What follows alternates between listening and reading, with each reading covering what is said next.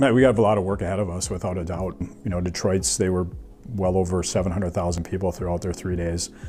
We know logistically some of those things might be different for us here in Green Bay, but for what we can handle, we're going to be tested for sure. It's game day on steroids times 3, just because of the length of the event.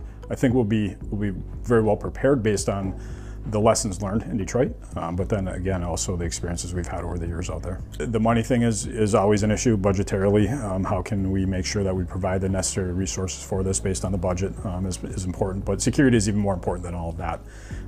We are going to be certainly look at every aspect we need to make sure we provide for a safe environment, but we also understand that there are limitations to that. We wanted to inspire people to explore Greater Green Bay when they're here, and this is going to be, you know, the singular largest event that we've had in Green Bay, so that's how we kind of see our role, is making sure people know where they're going, know the good spots to eat, can get around well, and are, you know, really excited to come back.